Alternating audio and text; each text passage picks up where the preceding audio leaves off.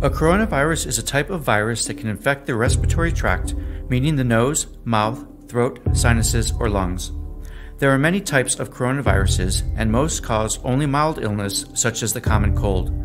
But some coronaviruses can cause severe illness. The most likely way people can become infected is by droplets that contain the virus. These droplets carry the virus into the air and can enter through the nose, mouth, throat, and lungs of a person who is within 6 feet or 2 meters. The virus infects the lungs, causing the lungs to become inflamed.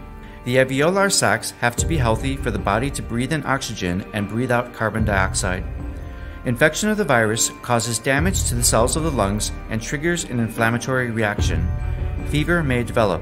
With severe inflammation, inflammatory fluid fills the lungs. This reduces the function of the alveoli, resulting in coughing and difficulty breathing.